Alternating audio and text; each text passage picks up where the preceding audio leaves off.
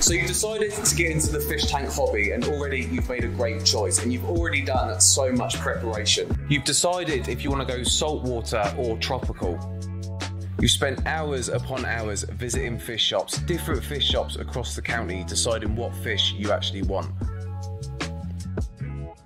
You've taken a look at tanks and you've worked out what litre you want and what your cladding or finish and style to be. You've even taken a look at decor, whether you're going to go plastic plans or real plans, and you've even envisioned the tank at the end of the room and how it will look when it's fully scaped.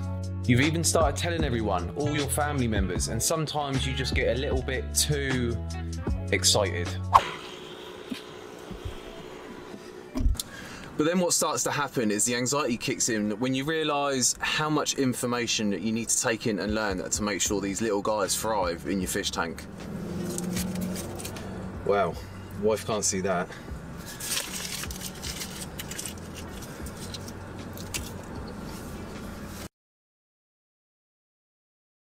So if I could give you a fish keeping for dummies or 101 perfect things to do to make sure these guys are thriving in the tank, you'd probably fall asleep, as it's not going to be the most exciting video on the planet.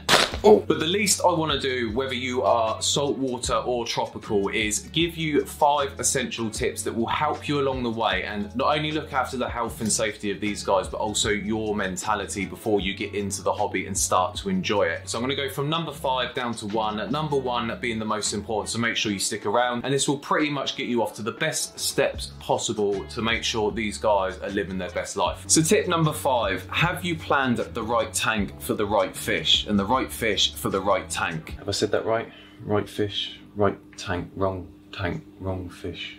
Anyway, so what I mean by that is it's easy to go into a fish store and buy a fish that's about 1 inch big without knowing that it's going to grow to 2 feet in length. So if you've gone and bought a 2-3 foot tank, which is equating to about 100 litres, you may already be putting fish in that aren't suited to that tank. So if you've planned the fish that you want first, make sure you're going to get the right tank to suit them fish. Oh God. So make sure you know what fish are going in your tank and what the suitable tank size is. You see so many problems, especially on the likes of Facebook, where they're buying things like clown loaches and catfish, where yes, they turn up at 1 inch big, but you get something like a red-tailed catfish which grows a number of feet, or you got clown loaches that grow to about 12 inches and ideally need a sort of 6 and 7 foot tank. So number 5, I know you may have your tank ready, you may have your tank bought, or you may be planning on the fish that you want to get, but make sure that your fish and your tank match up together. So at number 4, make sure you are testing your water, and especially with a liquid test kit. Usually when you go into a fish store, when you buy your tank, you'll be told to buy a test kit, and 9 times out of 10 it's a test strip. Now unfortunately the test strips, they aren't very accurate and they won't give you a very good result. One of the biggest tips in the top 5 is testing your water and with a liquid test kit, and what I'll do is I'll link some liquid test kits in the links below, and what that allows you to do is pick up on early signs that could be detrimental to the fish, and most importantly that's nitrite and ammonia. If you're having any sort of ammonia or nitrite issues, I have done videos previously on how to deal with them, which I'll link up above. So out of all the tips, number 4, again, another absolute essential, and it's testing your water with a liquid test kit. Coming in at number 3 is your equipment at initial setup. So before you've even put water in this tank, have you got the correct equipment and the right setup to make sure these guys thrive in the tank? Now, I'm going to break that down into 2 most important things, and that's going to be heater and filter. So with a heater, you want to ideally make sure that with the heaters that you've bought, you're covering 1 watt per litre of water. To sum that up, easy maths, if you're buying a 300 litre tank, you want to have 300 watts worth of heaters. Now to go into that even further, ideally what you want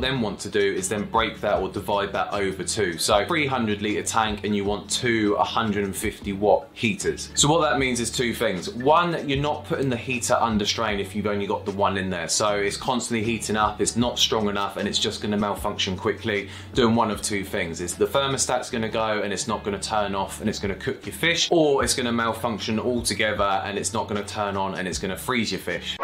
Now, having the 2 split over the wattage or the total literage also means if one of the heaters decides to malfunction, you have a second heater there as a backup, as a precaution. Second thing that's broken down into tip number 3 is your filtration. There seems to be a lot of issues at the moment where tanks are being sold with filters, but unfortunately the filters and the biological filtration just isn't enough to support the tanks, and if the tanks were fully stocked. Ideally you want to be turning, or an optimum turnover rate for filtration is sort of 6 to 10 times per hour. So to sum it up in a nutshell, if you've got a 100-litre tank, you want to be turning that over around 600 litres to 1,000 litres per hour on your filter. So tip number 3, you're looking at your heaters. Make sure you've got enough wattage to cover the literage in your tank, and ideally split it over 2. And make sure your turnover rate and the amount of biological filtration that you've got in your filtration is suitable to look after the guys in your tank. So number 2, oxygenating the water. And it's maybe one of the biggest things that is overlooked. You do your revision, you look into their diet, you look into the tank and so on, but one thing we don't look at is that we have to oxygenate the water for these guys to be able to breathe. Now, I have done a video,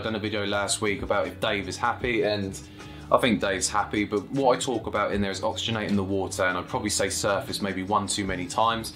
So whether you're doing that with an air stone to make sure you're breaking the surface, and I'm not gonna say surface, stop saying surface bit. So whether you're doing it with an air stone, what you need to do, bubbles themselves on the air stone do not create the oxygen. It's when they hit the water and they cause a break in the top of the water column. Didn't say surface that time, did I? Or what you want to be doing is with the outlet of your pump is make sure it's facing up at the top of the water and making sure you are breaking the surface. Damn it! Make sure you're oxygenating the water. Like I said, it's a pretty quick way to eradicate and wipe out your fish within a sort of 24-hour period. So make sure you're getting plenty of oxygen into that water column.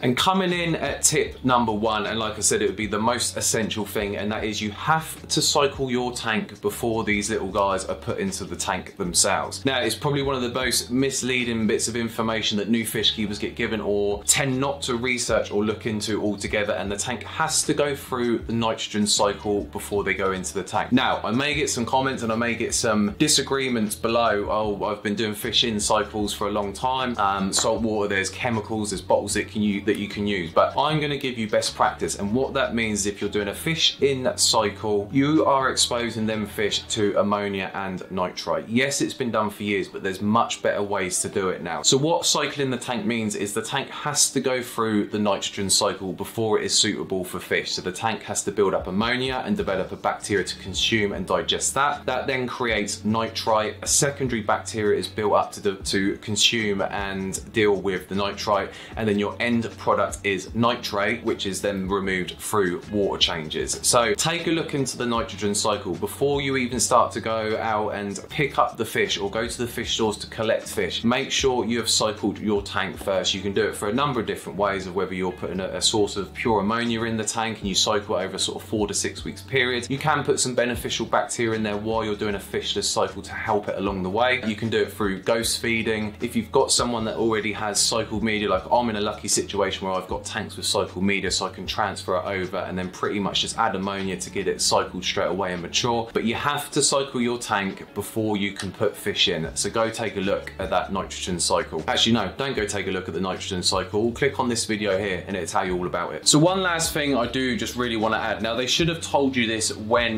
you go to buy the fish from the aquarium. Now, I said I was going to do 5, but there's so many to get down into 5. I had to add a bonus tip on the end. Literally, every time I think of 5, I think of another one. Leave me some comments. Put comments below. Let's talk about the 5 essential things plus the 10 others that won't kill your fish. Make sure you acclimatise your fish. Now what that means is you can't just take the fish from the store, bring them home and pour the bag out into your tank. Another tip inside that, never add aquarium water from another tank or from a fish store into yours. Make sure you net them out. So you're acclimatising the fish from the current parameters and water that they've been sat in to get them acclimatised to your aquarium. Now you can do that a number of different ways. You can float the bags in the tank and you can drop a little bit of water in every sort of 5 to 10 minutes over a 45-minute period. Or the other way you can do it is you can pour the fish and the content into a bucket and you can then drip the water into the bucket with a drip. So there's your 5 essential tips that I want to give you in this video that I've pretty much whittled down to cover both saltwater and tropical. Now, like I said, there is 101 other things that you have to go and learn, but if you go through them top 5, from the equipment to the cycle in the tank to the water changes to making sure you've got the right heaters, the right tank size and the right fish, you're going to get off to a great start. After all, it's just as important to look after your mentality to make sure you're enjoying the hobby just as much as looking after these guys' house. Guys, if you haven't already, hit the subscribe button. Thanks for watching, thanks for the support, and I'll see you next week.